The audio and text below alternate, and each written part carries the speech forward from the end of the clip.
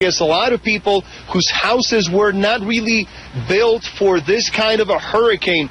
A Mexican official last night was saying that you would have to go back to 1959 to see a hurricane that could even compare to what we're looking at right now. So it is a very, very dire situation. And at this point, people who want to evacuate is way too late already, Hala. All right. Rafael Roma, thanks very much. We'll be staying in touch with you. Patricia is the strongest hurricane ever recorded, the strongest storm of any kind in the Western Hemisphere, according to the U.S. National Hurricane Center. Dennis Feltgen is with the Hurricane Center, and he joins me now on the line from Miami. Dennis Feltgen, this was a tropical storm just about a day ago. How did it turn so quickly?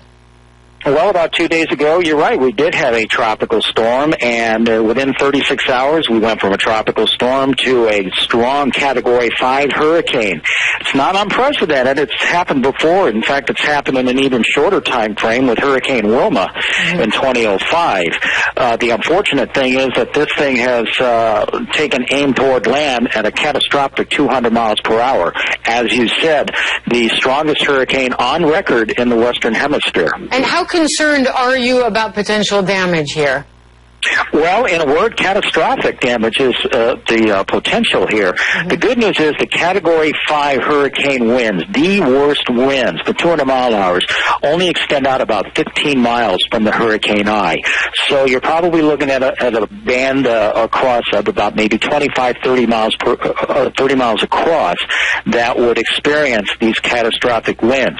A lot will depend upon where those winds come ashore. If it's over a heavy populated, heavy structured area, the damage we could see would be catastrophic. The comparison I would make would be to these EF5 tornadoes that we see across the United States during the late spring and early summer.